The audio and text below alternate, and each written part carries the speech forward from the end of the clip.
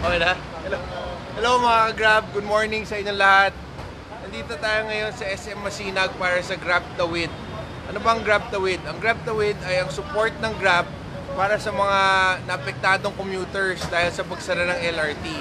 So a few weeks ago, para sa mga hindi nakakaalam, to everyone living under a rock, na ang LRT nagkaroon ng sunog. So sinara nila ang mga stasyon excuse me, from Santolan hanggang Recto. Hundreds of thousands of commuters a day ang apektado nito. Hindi lang tumagal ang commute nila, nawalan rin sila ng option, no, to travel. So, maraming na-late sa work, maraming hindi nakauwi ng maaga sa kanilang mga pamilya. So, bilang support natin para sa gobyerno at para sa ating mga mananakay dito, tayo gumawa ng tinatawag na Grab Tawid. Na kung saan may mga miyembro tayo ng mga Grab, mga ka-Grab partners natin na naging mga bayani natin sa daan para tumanggap ng mga pasahero at mag-create ng isang line from here, SM Masinag, all the way to Cubao. No? Nakikita nyo, kumukuha tayo ng mga pasahero dito. Apuputo ng DOTR, nakipag-ugnayan kami sa DOTR, sa LTFRB, para po gawin ito. Sabi natin sa mga pasahero. Alis na ba, Jerry? Hello. So, nasa na lang.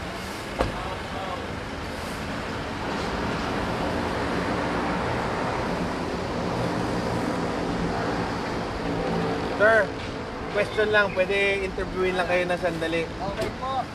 So, ano po pangalan ninyo, sir? Bernard Condition. Bernard, Brian po. Hello, hello. So, narinig niyo po itong Grab Tawid ngayon lang. Ngayon nyo lang nakita to. Saan po kayo pupunta? Dito Rizal, LTO ko eh. Okay, so usually po anong sakay nyo pag...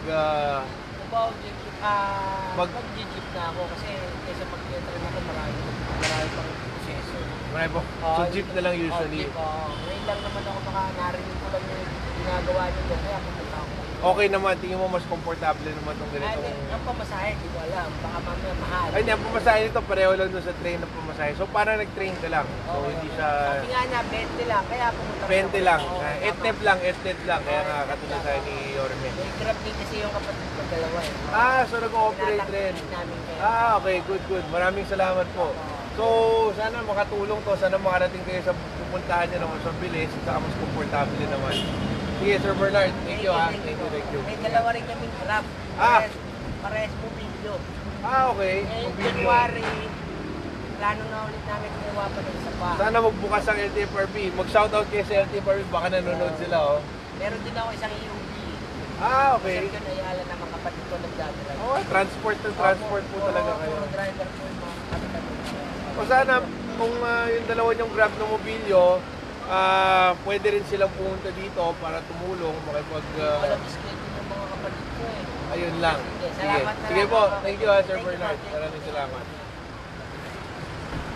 Ayun, so instead of jeep, itong sasakyan.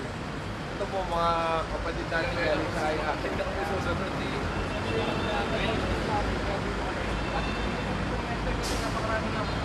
Sir, itong umaga. Brian po. Hello. Pwede pa kayong interviewin lang sandali? Sir, yung team leader po kami. Kami team leader. O sige, nasaan si team leader? Tara, kausapin muna natin sila, Jeric, para bigyan linaw pa kung ano bang programa na to at kung ano bang pwedeng i-expect from this, no? So, Jeremiah and Jeric, dalawang J na ating mga grabbers na tumutulong dito. Sila nag-organize, sila na dito every morning para po tumulong at nagbibigay ng pandesal at ng kape. Nandito po sila. So, tell us more about ano pong ginagawa natin talaga dito. So, Jeric, pinumpisahan natin to kasi nakita nga natin na merong pangangailangan yung mga grabbers natin na sakay papunta sa Cubao. So, ngayon nandito po kami sa SM Masinag para po tulungan kayo sa area na to. So, ngayon ba, Jeric, paano ba sila makakapag-avail ng service natin dito? So basically, sa tulong po ng SM, sa management po ng SM Masinag, nag-set up po tayo ng temporary terminal dito sa mall nila.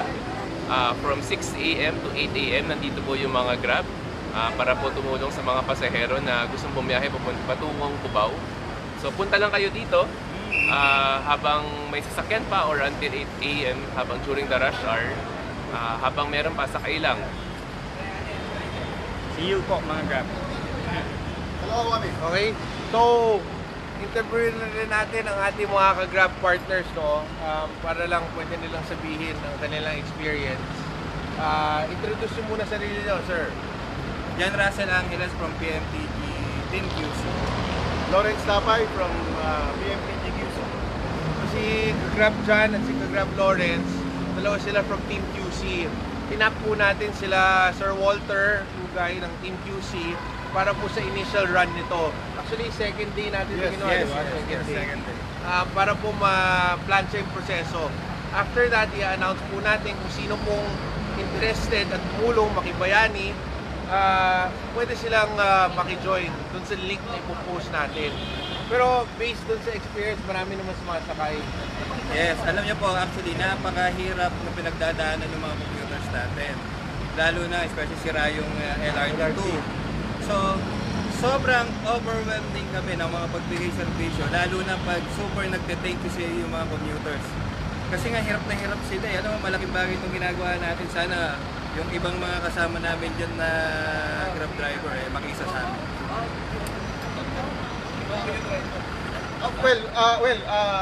Tama ang sinabi ni John. No? Sobrang nahirapan talaga ang mga commute. So, nandito tayo para tulungan sila at magbigay ng konting pabuya. Ibig sabihin, bigyan natin ng konting tulong sa kanila para makaahon sila sa traffic. Doon sa mga, baka may mga nagtataka, baka lugi itong biyahe nyo. Paano naman yun? Paano naman ba siya? Actually, hindi lugi. Meron ibinibigay na subsidy na para tulungan din kami sa project. Actually, masaya kami makapagbigay ng tulong na libre sa ating mga commuters. Tama. So, for Grab, Tama po yun. So, ang mga commuters, syempre hindi naman pwede libre kasi sa normal naman nila na biyahe, magbabayad sila. Yes. So, charge tayo ng kung ano man babayaran nila dapat sa kanilang normal na commute, no? Yes. Kung mga 20 pesos. Pero, for the vehicle, sinasubsidize naman po namin ni Grab yun na butal para sa ano ba dapat ang fare from here to Cubao. So, walang worry ang ating mga partners. May budget tayo sa Grab na nilaan talaga dito in support of the Filipino riding public. Okay, sir. Maraming salamat. Thank you. Makipag-usap tayo sa isa pang pasahero.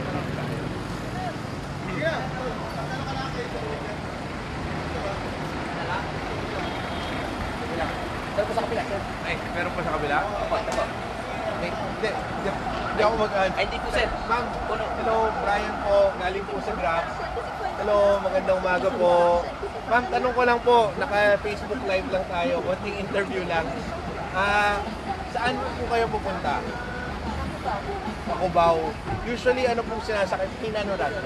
Usually, ano sinasakay niyo papuntang Cubao?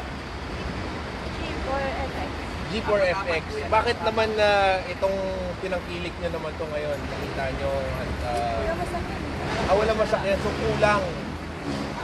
Nag-LRT rin ba kayo? Sabay LRT after sa FX, punta lang ng Santolan. FX to Santolan LRT na.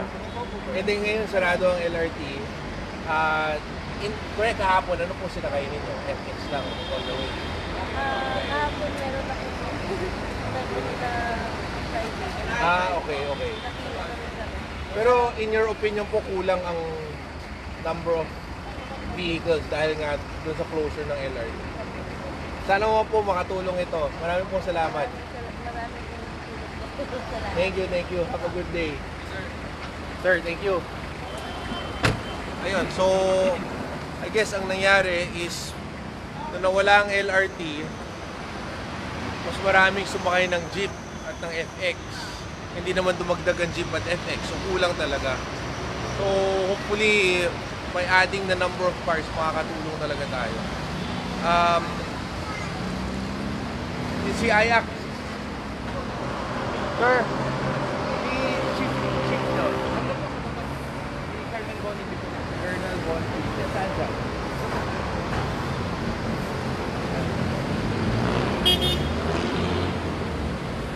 Dami rin sumasakay dito.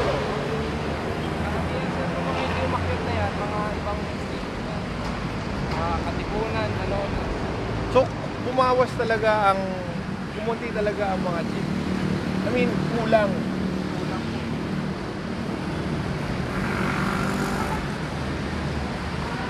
Araw-araw ganito. Saan Pag-Monday.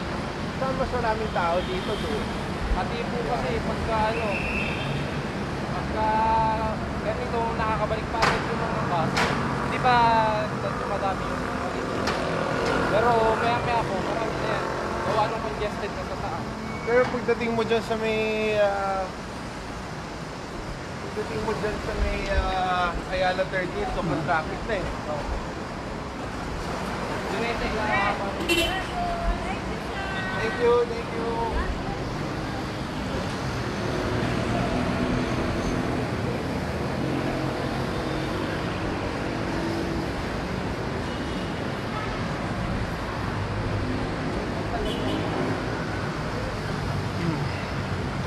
Itong yellow dot, saan papunta? SM Masinag po yan. Also doon, so iikot. Hanggang dito lang siya. SM Aura. Yellow dot. Mahaba mo lang ano niya.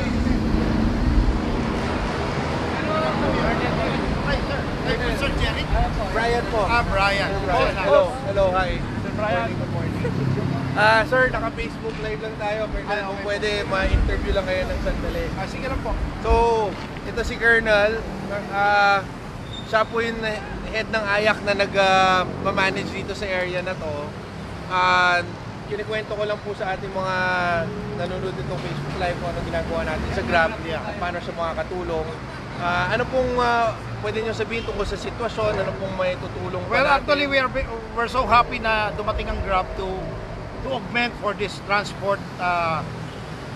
transportation na kinukulang nga dito dahil ang kalaban natin, we have big buses flying the Marcos Highway. Ang pinaka-problem natin dyan, natatraffic sila minsan. Okay. Pero kung sa dami naman po, napakarami. And here comes Grab, which will make it easier for our commuters kasi po mas madali pong mag-traverse yan sa mga kalyeng smaller roads. maliliit, kaya nilang pasukin. So we are thankful that Grab is here to support the cause of our government para po mabigyan ng sapat na masasakyan ng ating riding public. So kulang talaga pong ang timong units na... Actually po yung buses is very sufficient. Ang nagiging problema lang po natin, nagkaka-traffic kasi along the way. Yun lang po ang nagiging problem natin. And as I've said, we are thankful for Grab kasi ang Grab madali sumingit eh. Oo. Para pong nung tumulong ang angkas, Oo. it was a relief to our commuters kasi mabilis ang angkas. Meron pa Yun. ba? I don't know with angkas kasi ang angkas hanggang Doon. sa Tolan. Ito ang Okay. Grab nandito naman sa Masinag. Okay, okay. Gaya nga po na sinasabi ko dito sa mga tao, una mo ihit kung mga nakapila. Saan po sila pupunta? Actually, ang punta niyan, wow. Kaya lang, punta kasi yan. Bababa sila sa, may bababa na sa Tolan, may bababa na sa Nonas. So sabi ko, if you're not going to Cubao straight, you can take the bus. But if you're going to Cubao, talagang diretso, para take the Grab, mas mapadali yan. Kasi point to point po. Yun po. Thank you. Well, I must also say, no, nung nangyari ito, ang bilis ng response ng DOTR, ng IAC, ng MMDA, ng HPG, ng LTFRB, para po tumawag at humingi ng tulong sa ibang mga denomination. So talaga nagkaisa-isa lahat. Yeah. Nag-come together as one. And sir, maraming po salamat sa Sige service. na, Sir Brian. Dito lang po kami para tumulong. Maraming po salamat. Maraming salamat. Thank you. Thank you. Okay. Actually, ang model na ganito, napakaganda eh. Kasi sa morning, yung mga high capacity vehicles ng Grab na 6-seater, pwede sila mag-serve as pseudo jeep or UV express type. Na syempre hindi dapat lugi ang biyahe. Pero mas marami masasakay nila sa unang biyahe nila. From a choke point na kung saan maraming pasahero to a drop-off point na kung saan, hindi naman lahat kasi makaka-afford ng Grab. Pero kung para siyang super Grab share, no? na kikita pa rin ang ating mga partners pero mas marami silang matutulungan. Then after that, pwede sila maging normal na Grab car o Grab 6-seater para sa kanilang normal route. I think that will help alleviate the rush hour congestion or the rush hour inability na hindi makakuha ng sasakyan. So hopefully, itong experiment natin na talagang makatulong sa mga commuters at saka eventually makita ng LTFRB ang kagandahan, bukas pa sila ng slots para po sa betterment of transport here in Metro Manila. So that's a wrap. Maraming salamat. Mapantay lang muna kami doon. Thank you mga ka-Grab.